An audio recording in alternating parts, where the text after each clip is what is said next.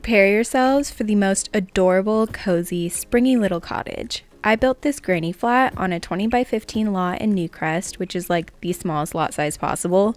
Typically, I avoid lot sizes this small because I like my Sims houses large and in charge, but I was inspired by the concept of a spring cottage in full bloom and was imagining an elder or retired Sim would live there. I knew I wanted the main house to be L-shaped with a backyard, covered patio / dining area. I also wanted a covered wraparound porch in the front. Right now, it just looks like a bunch of boxes, but as I start to delete walls and add fences, you'll see the shape of the house come together. For this style of house, I knew I was going to have a hard time with the roof pieces because it requires several different pieces.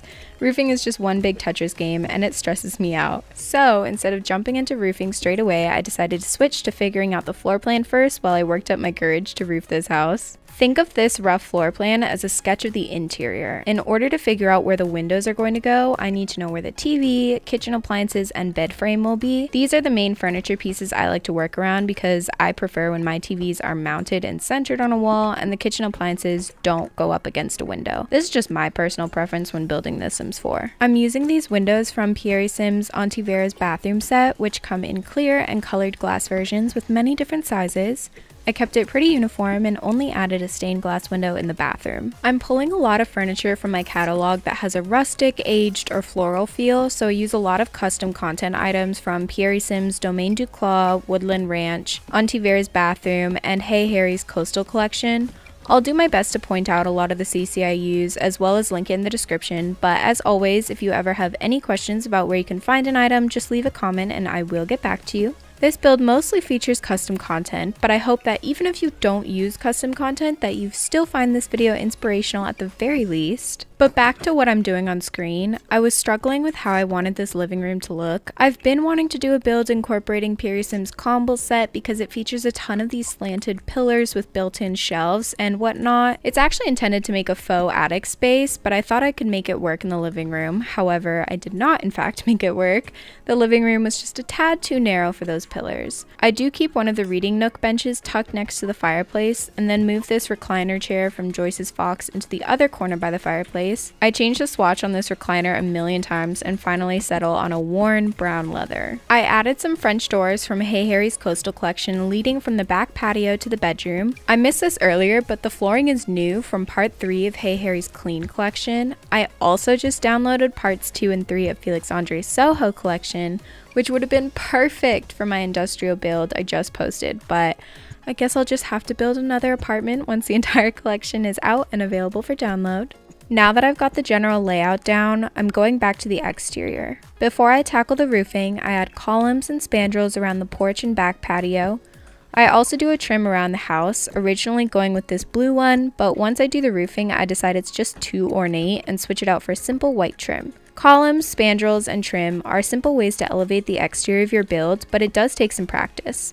I also add shutters and flower boxes to each of the windows. The shutters are from Pierre Sim's Domaine du Clos set, and the flower boxes are from Hey Harry's coastal collection. I made my own trellis for the patio, and I'll show you how to do that in a second, but basically using the lowest lying fence in the base game, I think it's called Smooth Keeper, I drew a box where I wanted the perimeter of the pergola to be. Then I drew more diagonal lines and deleted the floor pieces in between the lines of fencing. You can also raise up some shrubbery like the low-lying flowers to make it look like plants and vines are growing along the top of the pergola and to add some shade, but I decided not to because I wanted all that sunlight. The lighting on this particular lot isn't the best in game, so I wanted to take advantage of as much natural light as I could get. And now we're doing the dreaded roofing. I think another thing that often frustrates me about roofing in this game is that it's such a crucial step in defining how your build is going to look, but in real life, roofing on houses isn't that big of a deal because we can rarely see it. Like, we're always on ground level looking at houses, so the actual shape of the roof doesn't contribute much to the house, unless it's like a historical home, like a Victorian or mid-century modern. I see so many suburban homes with just like 2 gabled roof pieces and that's it. But if I were to do that in The Sims, it would look so lame.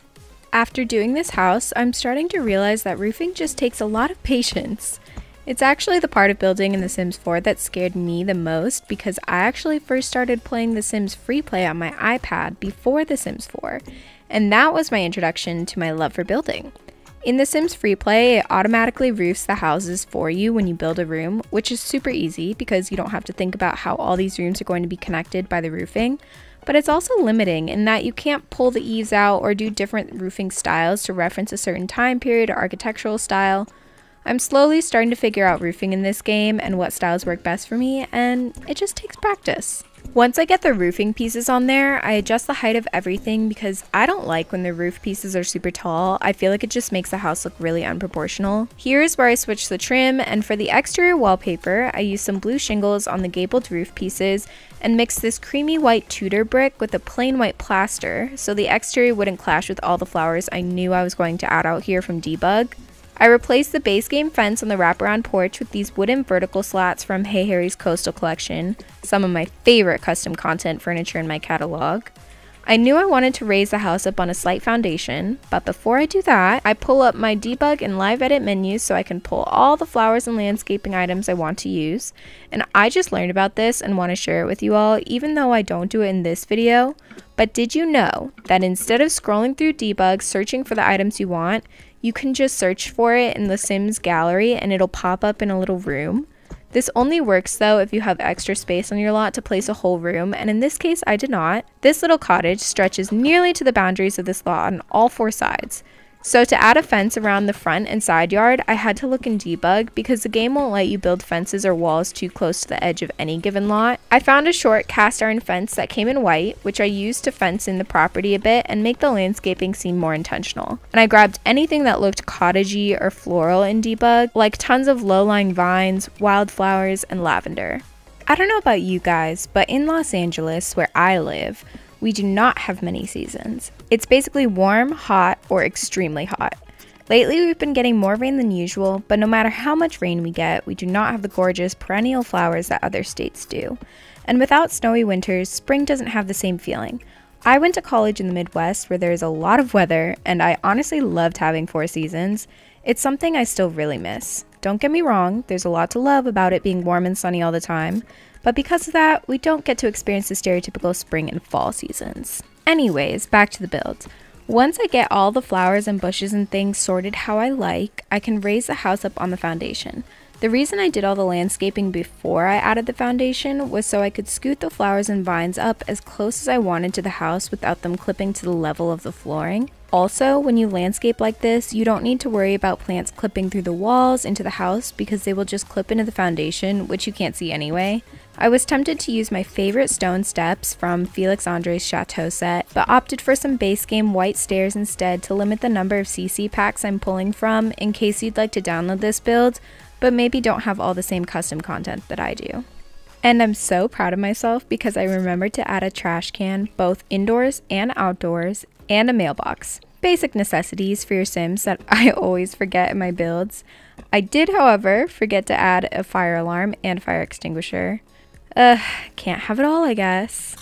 For the foundation, I used a beige brick from Hey Harry and Felix Andre's Organic set. In the patio area, I used a stone flooring with the little purple flowers from Joyce's Fox, but if you have the Cottage Living EP, there's flooring that's the exact same pattern. And now we are finally returning to the interior. This entire build took me probably 3 hours to do over the span of 2 days. I easily could have done it in 1 day if I had 3 consecutive hours in 1 day to just play The Sims, but I'm glad I didn't. Often when I'm building, I'm making it up on the fly and imagining the types of Sims that might live here, like who am I creating this place for? Or I try to decorate around a certain color or aesthetic, but I never have a clear idea of what I want it to end up looking like. But if I sleep on the idea and think about it throughout the day while I'm doing different things, then I get more comfortable with the direction I'm going in. I usually write down these different ideas I have for builds in the Notes app on my phone so I don't forget when I sit back down to build. So it's at this point in the video that I'm returning to the build on day 2 to finalize everything, and I had a much clearer image of what I wanted it to look like. The first part of this was figuring out the placements and shapes, and now I'm deciding the color palettes, aesthetic, and textures. I also knew I wanted to play around with Puri Sims Pantry Party set since it's available for free download now, and I love a good kitchen clutter set. I used the pantry party wooden shelves as a bookcase in the living room and then made a gallery wall by resizing different framed photos and posters. I figured an elder sim would have a lot of photos and memories from their life, so they'd need a gallery wall like this to display it all. Gallery walls are some of my favorite things to do in the game and in real life. It takes a lot of measuring, but I think it's so fun trying to strike the perfect balance of frames and colors and objects. I wanted this granny flat to feel very cozy and lived in, so I go wild with the clutter and furnishings. Just wait until you see the kitchen. It's still functional, but there are boxes of cereal and pots and pans, fresh produce, and cooking utensils all over the counters and open shelving. I still struggle a little with the living area here. I was attached to the fireplace and refused to get rid of it because it feels like such a cozy part of the house, and the sim living here would love to sit in their brown leather recliner they've had for ages, kick their feet up, and read a book by the fire any time of day. But the fireplace from Puri Sim's Domaine du Claw is so deep. Like, the mantle is huge. I felt like it needed a lot of clutter on the mantle, so I originally furnished it with books and vases and knickknacks, but get rid of that. I think once I furnished the bookshelf, I realized it made the area feel very cluttered because they're just open, you can see everything on the shelves, so I didn't need all the extra stuff on the fireplace. I added some frilly floral pillows to the recliner and love seat from Joyce's Fox. I don't think I've ever used those pillows before, but they really came in handy here. And you see the area between the kitchen island and the love seat?